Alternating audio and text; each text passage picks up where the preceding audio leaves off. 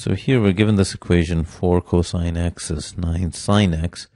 Question is, which of the following is the solution to this equation in the interval 0 to pi over 2? So in the first quadrant, the key thing to notice is that a tangent is kind of hidden here. If I move the 9 here, cosine x over there, I have sine x over cosine x is 4/9, which is tangent x, which means x is tangent inverse 4 over 9. And I compute that. 4 divided by 9.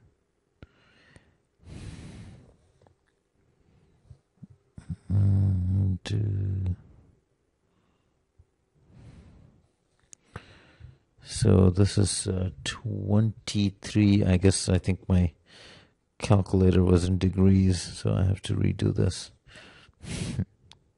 4 divided by 9. Yeah, so I get 0.4182, which is answer choice A.